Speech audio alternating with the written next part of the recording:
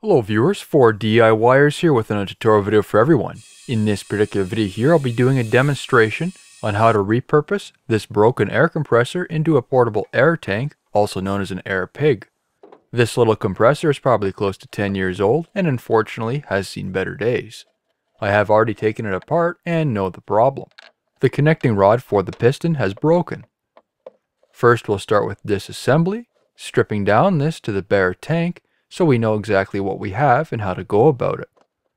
Removing the 4 screws holding on the plastic motor and pump cover. Disassembly procedures will vary between air compressors, and even if you have an old air tank you're reusing, you can use this tutorial as well. Remove the handle so the cover can be fully removed. Once that cover is flipped over, the on-off switch and fuse needs to be disconnected. Both use a spade connector. Just to give you a quick peek inside, as you can see there are the contacts on the top of the cover. So here's the motor and piston pump. First is the cylinder walls for the piston pump. Some of it has already been disassembled as mentioned earlier, as I was looking at how to repair the actual pump. Here you can see the pump, or at least what's left of it. The 4 long Phillips screws holds on the head, and there are seals in between the mating surfaces. To remove the steel line which supplies air to the tank from the pump, remove the line directly from the tank. If using an adjustable wrench, make sure it's a better quality tool with tighter jaws, as they can flex and damage the hex on fasteners or fittings. Repair parts I have found to be quite limited. Most of these after they break are basically just a throwaway item. I probably could have sourced out a new pump, but this can be quite costly, especially since a new compressor is around $75 depending on the quality and your location. Here's the piston, and as you can see the casting has split on the connecting rod. Now for removing the motor assembly, there will be 4 Phillips screws which holds this onto the tank bracket. The disassembly process is very straightforward, no special tools are required, and most of these old components will be thrown away. I may save the motor for another project. Disconnect the wiring. There will be various Phillips screws for the wire retainers and ground. Remove the spade connectors on the pressure switch.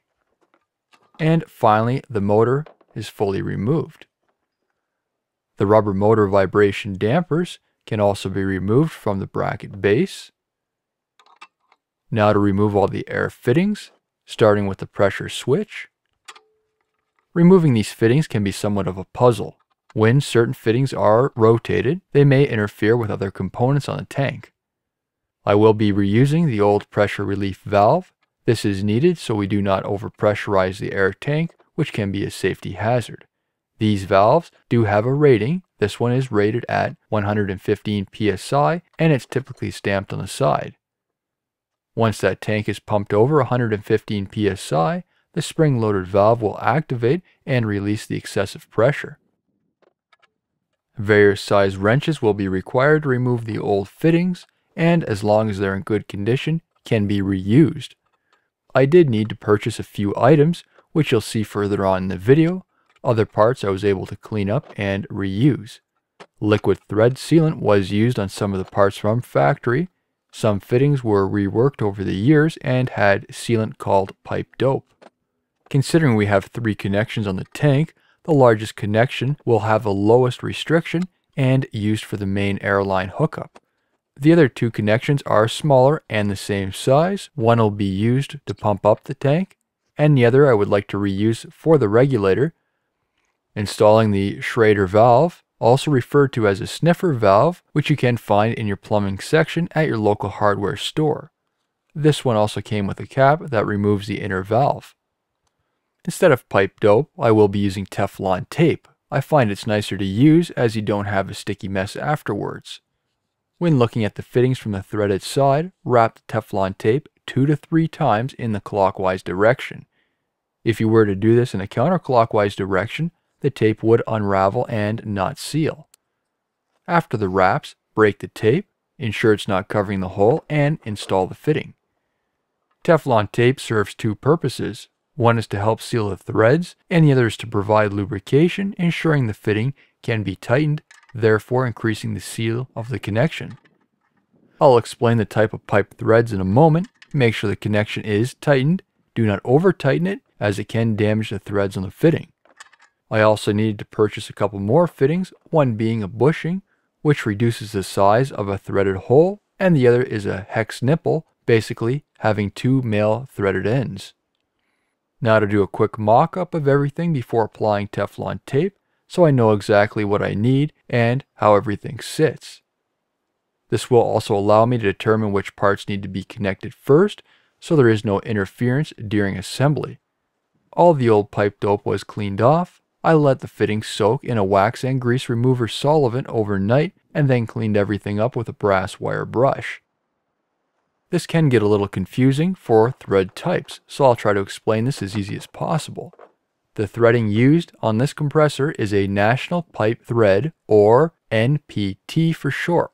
This is a US standard that uses a tapered thread.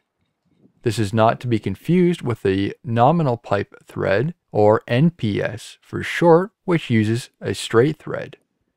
When looking at the fitting, you will notice it is tapered, so we will need MIP or FIP fittings. MIP means male iron pipe or male international pipe, and FIP means female iron pipe or female international pipe.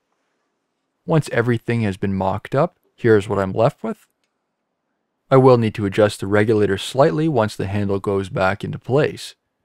Now for the assembly. Apply Teflon tape to each of the male fittings so the threads achieve a proper seal. Trying to use the least amount of connections as possible, this will reduce the chance of any leakage as well as reducing costs if you are having to purchase some of the parts. Again, only 2 to 3 wraps of Teflon tape is all that's needed. Any excess tape exposed to the outside of the fitting can be easily removed, which I'll show you towards the end of the video. The relief valve gets installed on the largest connection to ensure there is no restriction, which may delay its operation.